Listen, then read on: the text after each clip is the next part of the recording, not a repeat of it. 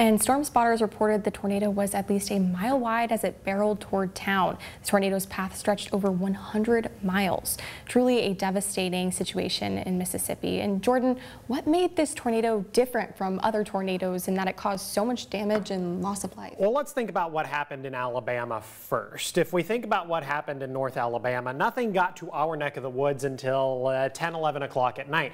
That's a good 4 to 5 hours after the sunset. When the sun set, you automatically begin to lose a lot of that energy that is gained through the course of the afternoon.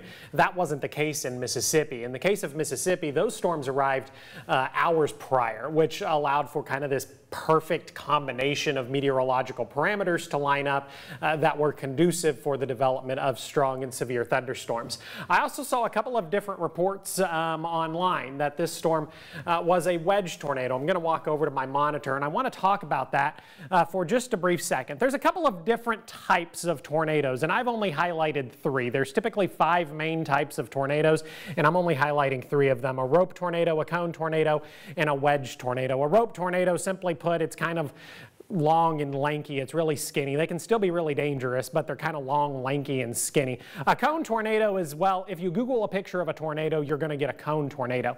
But I've seen a couple of different articles that identify the tornado that moved through Mississippi as a wedge tornado. Now, a wedge tornado is kind of a rare tornado. They don't happen very often. Why? Because they're typically massive tornadoes. They're as wide at the ground as they are tall. So if we kind of put that into numbers, and we're just going to use simple numbers here. If you think of a tornado as 1 mile tall, then it's going to be at least 1 mile wide on the ground. So they typically do a lot of damage. Now, fortunately for us, across North Alabama, southern Middle Tennessee, we didn't see that level of destruction. We did, however, have 4 confirmed tornadoes across the Tennessee Valley. The first was Lawrence and Morgan counties. It was an EF2 with sustained winds, or peak winds, of 115 miles per hour. Now, unfortunately, that tornado did result in 1 fatality. We had another tornado in Morgan County, 1247 to 1250 this morning. It was an EF1 with maximum winds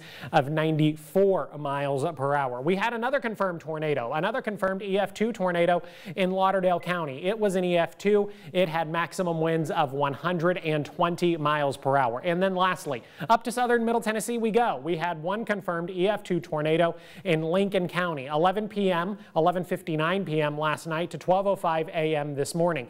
It had maximum winds of 118 yards and a maximum width of 300 yards. It was a short-lived tornado. It only had a path length of right around 4 miles.